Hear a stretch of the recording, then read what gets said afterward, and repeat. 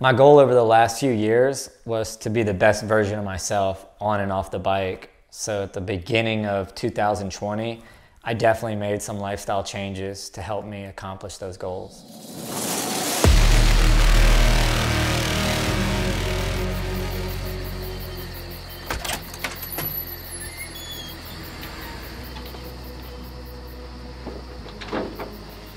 What's up? It's 4 a.m. Really early. It's how I start every morning. Little meditation sets a tone for the day. I started practicing meditation in August of 2019, and before I did, I was always like a little stressed, a little nervous, and my mind was just always a bit jumbled. Now I'm just like way more present, not just on my bike, but just all throughout the day. And being more present entail just makes me more focused, more motivated, and honestly, it's just made me more creative as well this year. So it definitely changed my life in many ways, and it works for me for sure. I do 25 minutes of that every day, no matter what. And from the meditation, I make my way to the hot tub that's already heated up. And in the hot tub, I spend about 30 minutes in there, and it's all just like a warm-up basically to get my muscles going. And then I also do a little bit of cardio in there as well.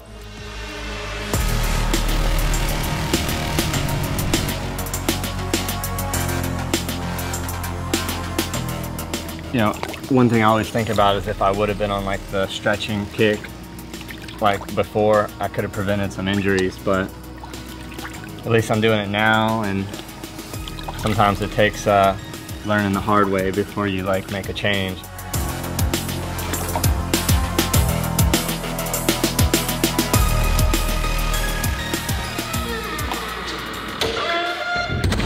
Finish hot tub warm up, and now come in here and do the core workout in the garage.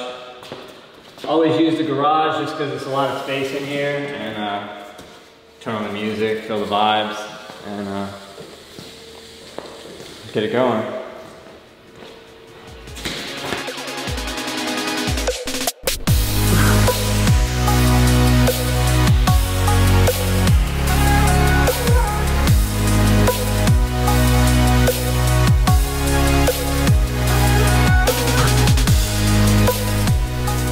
Sometimes like strengthening your core is all about, you know, stabilization, and stabilization is the most important thing in flatland. Is just being really centered with your body, and your core really helps you with that. So it goes hand in hand with pretty much every trick that I do on my bike, so it helps.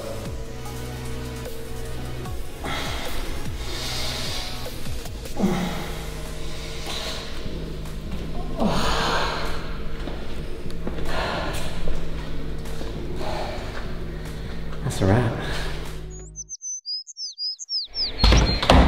Silly. There is my boy.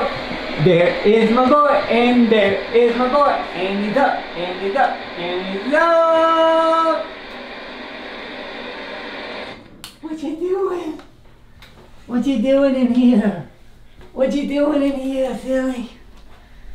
Oh, let's go. Let's go. Oh, he's crazy. He's crazy. Turn off the light. Turn off the light. Right there. Right there.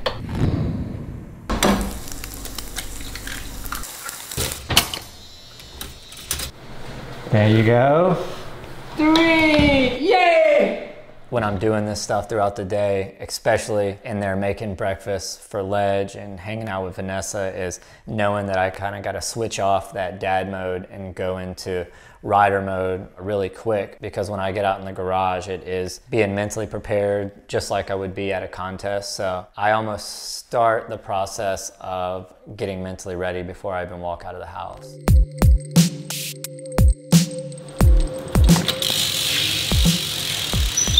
So right now it is around 7:25. I have around 30 minutes to get ready. Marty calls at 8 o'clock on the dot every Wednesday for this call. So goal is right now to just get as warmed up as possible on my bike and mentally prepare for this 3-minute contest run.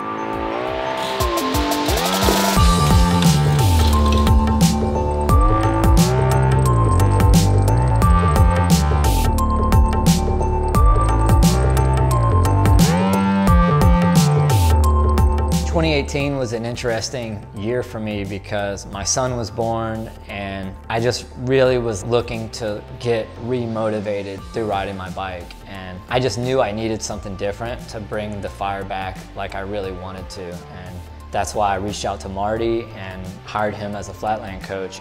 It just meant everything for me to kind of bring him on board to my team to help me be a better rider.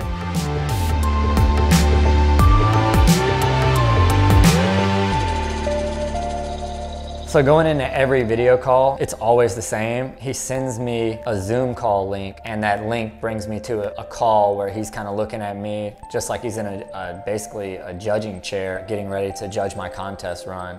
The craziest part about that whole process is waiting to get that link, because I know when the link comes through, I need to be ready. Because as soon as I click it, he's pretty much gonna say, "Hey man, how you doing? You ready to do this thing?" And then I turn on my music and I roll just like it's a contest.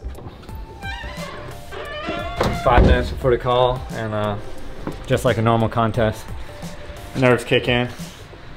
Gotta use the bathroom. Every time, never fails. I'll be right back.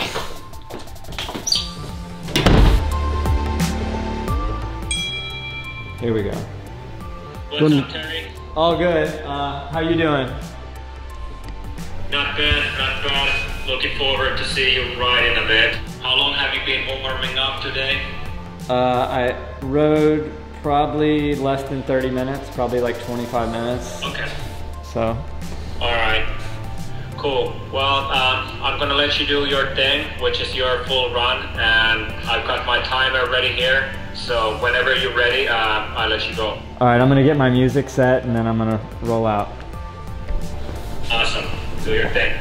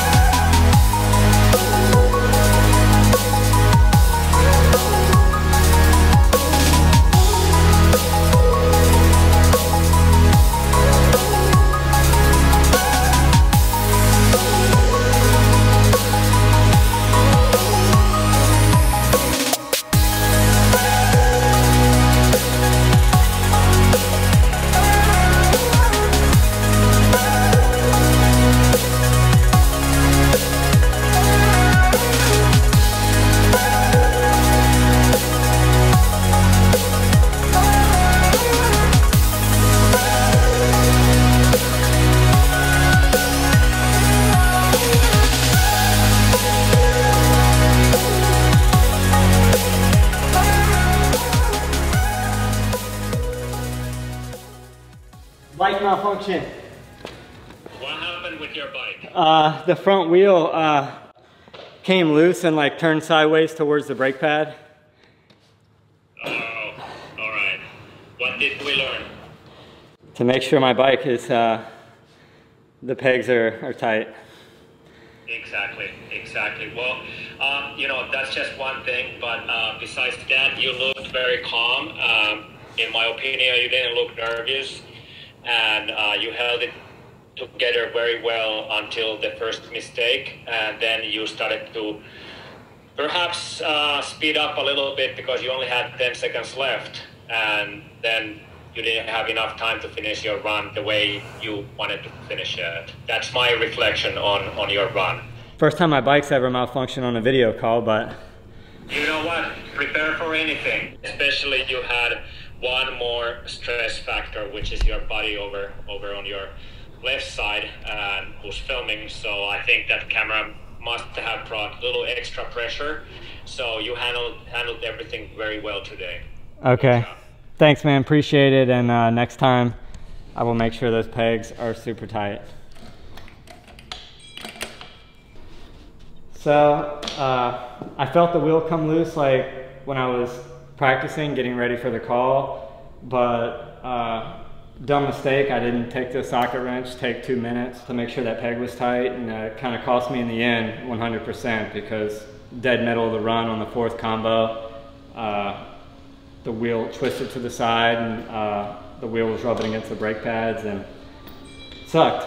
But I guess I learned from this, and if I hear something weird on the bike again, I'll definitely make sure it's tight. So after the call was over, it was definitely a time to kind of reflect a little bit and be bummed. You know, that's kind of how it goes if you have a bad call or if you have a bad actual contest run. Sometimes it takes a couple minutes to get over it, and I was kind of in the process of trying to get over it, and then my wife walks out with my son, and always that just kind of immediately puts me in a better mood. So I kind of rode him on the bike a little bit, and thankfully I was over it like as soon as I seen his face having fun on my bike. So after that, I was like, you know what, let me make this right. So the plan was to just give the kid to my wife for a second and just go for that last trick that I tried in the video call with Marty and just nail it. And I ended up doing that, and that kind of reset my tone for the rest of the day and got me real stoked. felt good, but doesn't excuse me for what I did. So Friday, another call, make it all better. But I feel good right now. I know a lot of people look at BMX in general and flatland as well, and they're like, how is having a coach, how is that beneficial? This stuff is really supposed to be freestyle and you do what you want to do. I really look at having a coach the same way. It's still something different. It's still something that's my personal decision. To me, that's freestyle, knowing that I'm doing something that not everyone's doing. It works for me, I enjoy it. It's keeping it fun for me, it's keeping it different, and it's definitely keeping me motivated.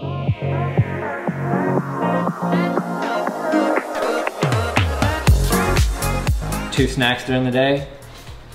One of them, Ledge. Favorite snack? Ledge, what? Do you Almond want? butter and apple. Ledge.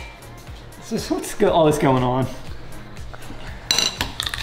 I'll head out into the garage at 10 o'clock for that next session, and that's the session during the day where I try to just do any new tricks I'm working on, stuff that's fun, stuff that's snappy, and typically it's stuff that I'm trying to get ready for the following year. So a lot of the stuff that I was kind of working on today was stuff that's set for 2021 and just some different techniques and moves that I'm working on.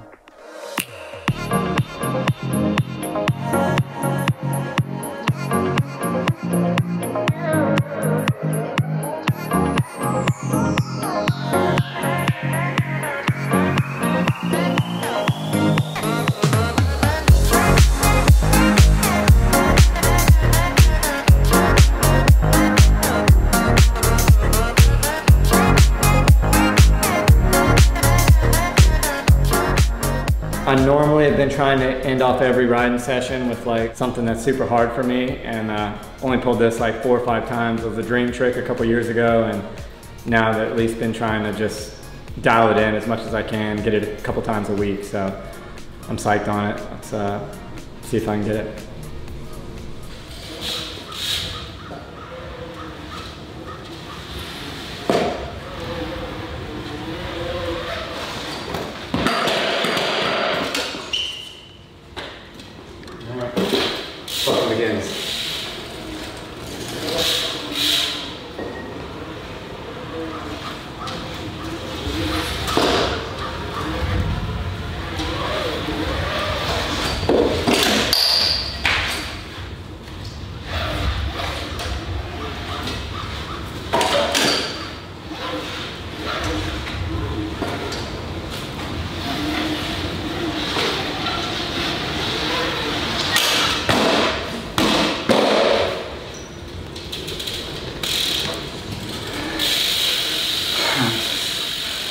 Stoked right now.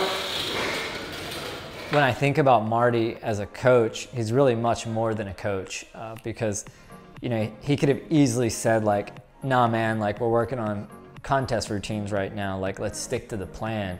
But He really noticed that I wanted to feed that fire of just kind of going out and learning a bunch of new stuff. And it's a true testament to how great Marty is as a coach and his ability to like recognize what I wanted as a rider and coach me in the direction that I needed to accomplish my personal goals. It just really shows that he's much more than just a coach. He's a friend, he's a great person, and he's really looking out for the best of anyone that he works with, so it's awesome. Pretty much every day I do some protein. Today I'm doing tuna, and got some avocado in there for some good fats. Got a lime, use that for seasoning, then a bell pepper for my greens. I could eat this every day, and I do. Right when I started working with Marty, we were talking about, you know, Terry in those younger years, you know, like those early 2000s, and he pulled up some old footage of me and he immediately noticed like, dude, you were about 10 pounds lighter. And my first thought was like, who cares? You know, I didn't really think it was gonna make that big of a difference. I guess I was a little bit naive and maybe even had an ego on my shoulder to think that those 10 pounds just, you know, weren't gonna affect me at all. But he said, I'm telling you, man, you're much quicker on the bike. I didn't realize that over the years, my metabolism had slowed down a little bit. I had lost a lot of muscle. I'd gained a little bit of fat. And that really didn't trigger it for me, even him telling me that. But what really, really triggered it for me was I was just about to go to China. I was riding with Mickey in the garage. I stepped off the front of the bike and my heel hit the ground and I injured my back. And I ended up at a physical therapist like 1 week before China, and I'm sitting there and they got these needles in my back, and the physical therapist looked at me and said, man, I really think this could have been prevented if you would have had a stronger core. And that was the moment where it kind of triggered in my mind that if I'm really trying to be the best I've ever been on my bike, I'm not doing myself justice by not taking care of my body the way I need to be. It was that kind of switching point for me where I'm like, it's time to get serious and it's time to start taking care of my body like I need to. When I started this fitness journey, I just kind of like built my own program. I built my own diet and I built my own workouts. And it was working for the most part. I was losing weight, I was getting a little bit stronger, but the problem was I wasn't taking proper rest days, I wasn't even eating enough food to give me enough energy on the bike. So thankfully Red Bull stepped in, and the first thing that they noticed was like, man, you're running too much. Red Bull heard the story that I have flat-footed feet, and their team took a look at the photos, and immediately they kind of dissected the problem that we need to get you off your feet and into the hot tub or into your swimming pool to do your cardio there, to really take that impact off of your legs and your feet so you not only feel better throughout the day, but you feel better on your bike when you're out there training and stuff. So that was the game changer for me, is like having someone step in and help me make a more professional plan on how I was gonna maintain this whole program and not just like be crazy all over the place and trying to get in shape by myself. So.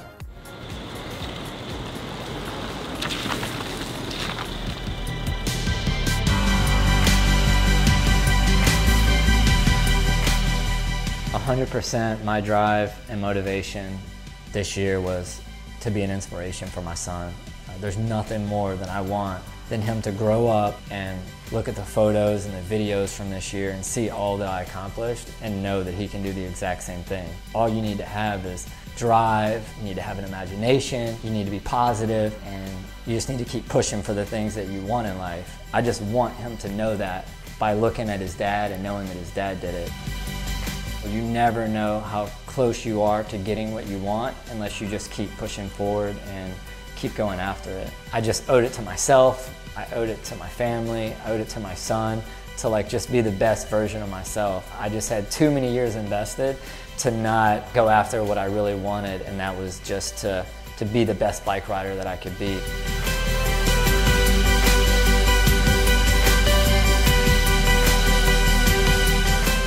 Winning Nor Cup was such a surprise this year because the level of riding these days is just completely insane, and there's so many like young kids coming up that has so much talent, To be still recognized as a progressive rider and to even be considered in those top guys, I'm just super honored by it. And I'm inspired by everyone out there that's pushing flatland, and there's just so many people doing that. So it's a testament really to Marty's coaching abilities, to where he was able to adapt and recognize what I wanted as a rider and keep me motivated and keep pushing me in the direction that I wanted to go. And I'm so thankful for him to that, because I definitely would not have that NORA Cup if he wouldn't have pushed me in that direction after I wanted to do it. Everything that I accomplished this year on my bike would not have been possible if I wouldn't have been riding with Mickey.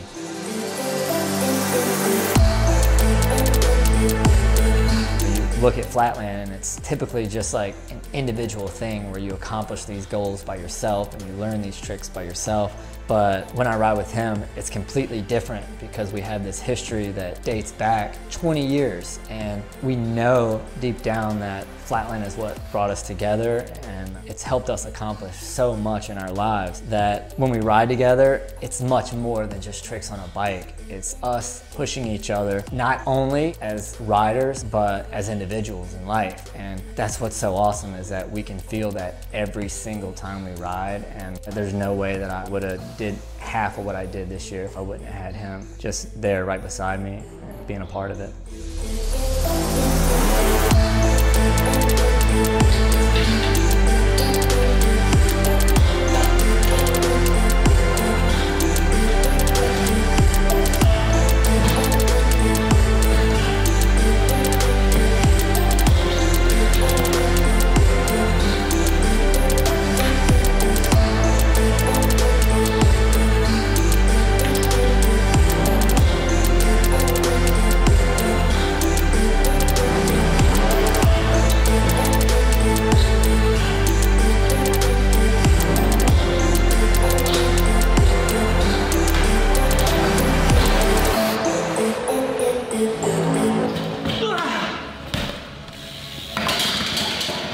So I had a really productive day today, but this time right here is what it's all about: hanging out with the family, spending time with them, and just recharging and getting ready for tomorrow. Do it all over again.